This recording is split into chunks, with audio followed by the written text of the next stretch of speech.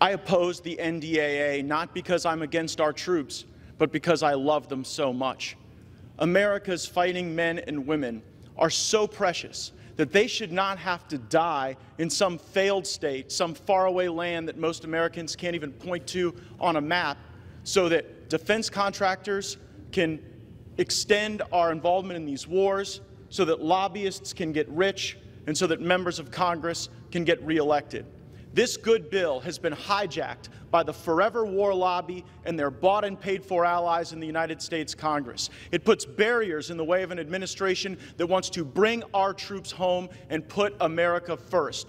This legislation has become too swampy. It does good things to ensure that America can vanquish any foe on the battlefield, but we should only fight when that fight is just and proper. We have spent 2 decades trading the same villages back and forth in Afghanistan, and I believe that the administration that leads our country should work to bring those troops home. And unfortunately, this bill does exactly the opposite. From Afghanistan, from Germany, and elsewhere, I'm going to put America first, and I'm voting against this bill. I yield back.